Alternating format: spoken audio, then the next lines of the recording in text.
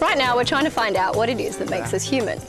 And to do that we study our closest living relatives, chimpanzees and bonobos.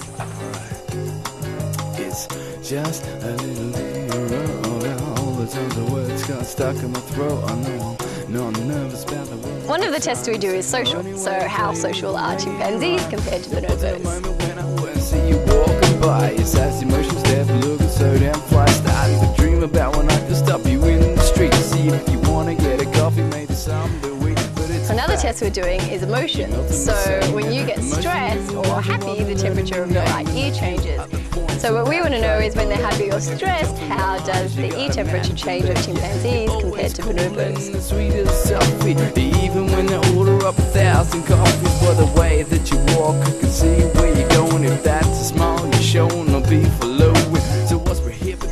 There are so many questions to answer, especially about bonobos because they're so rare. So the question that we're trying to answer is how much of us belongs to chimpanzees, how much of us belongs to bonobos, and how much just belongs to us as humans.